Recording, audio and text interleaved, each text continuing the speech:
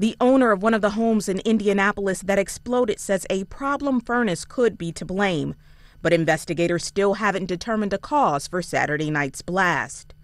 So far, much of the investigation has focused on natural gas, but a utility spokeswoman says workers haven't detected any leaks yet in the neighborhood.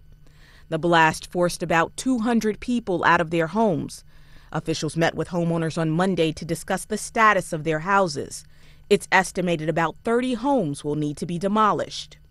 In order to access their house, the resident is going to be escorted by a firefighter and a person from code enforcement to make sure that they can go in, they can grab what they need. They're going to have an hour, and then they'll be taken back out. The blast flattened the house that had a furnace problem and the house next door that belongs to second-grade teacher Jennifer Longworth and her husband John.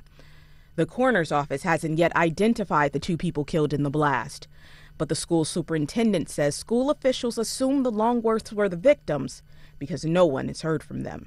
She understood that her mission was to help kids grow and improve with their achievement.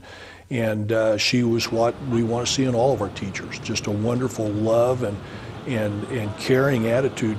The blast sparked a massive fire, blew out windows, and collapsed ceilings.